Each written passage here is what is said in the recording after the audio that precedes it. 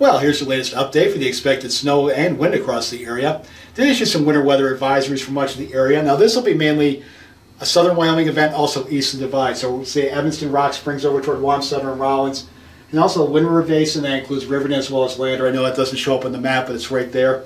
Also I-25 Buffalo right down toward Casper. Extends up into Sheridan as well, and the Bighorns. Now, there will be some snow in these other areas, I think especially Tetons as well as southeastern portions of the Bighorn Basin. Thermopolis over toward Tensley, but not quite as much as the other areas.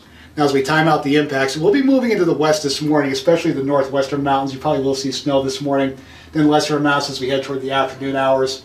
And then generally moving west to east, it'll start around Rock Springs in the evening hours. The main places east of the divide will start off as rain. It might not change over to snow until around midnight for many areas as well. So you'll be fine during the day today, and even the evening hours, many areas should be okay. With the maximum impacts coming in late tonight, and especially heading toward Thursday morning. So the morning commute, may want to allow yourself some extra time. And as far as the wind, we have had some pretty good winds tonight as well. Go close to 70-mile-an-hour gusts here along South Pass, around 60 miles per hour along Outer Drive or Wyoming Boulevard to the south of Casper. Will soon be some wind gusts about 40 to 50 miles per hour across the wind-prone areas. Now, the good news with this is that once the snow comes in, the wind should die off a little bit. It'll still be breezy, but we shouldn't see wind gusts like this when the snow comes in. Now, some probabilistic stuff. There's a chance of seeing 1 inch or more. Now, many areas have a pretty good chance of seeing that. 90% across most of the area where we have the advisories in effect. Lesser chances as you head north and west, though. Now, as we bump this up to 4 inches, which is considered plowable snow, chances drop off.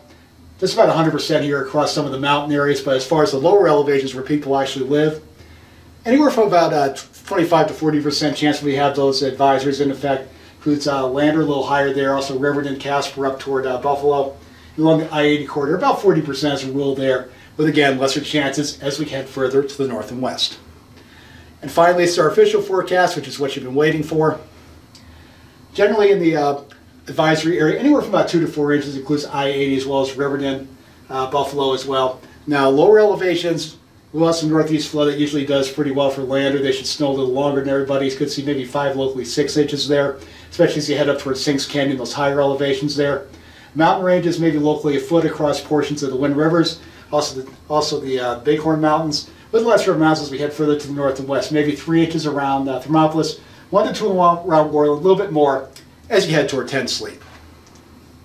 Here's our resources. You want weather, just go to our homepage, weather.gov/RAW. Now for road conditions, go here, wyoroad.info. You want to call them on the phone. Actually, people don't have phones like that. It's just flat now with the cell phone. So you want to call them on the phone flat like this. Anyway, 511 in-state, 1888 Wyo Road out-of-state. And our webcams by route, go to our homepage, click on Local Programs tab. We'll go to Webcams by Route. We got cams from all over the state. Be safe, everybody. Enjoy your day.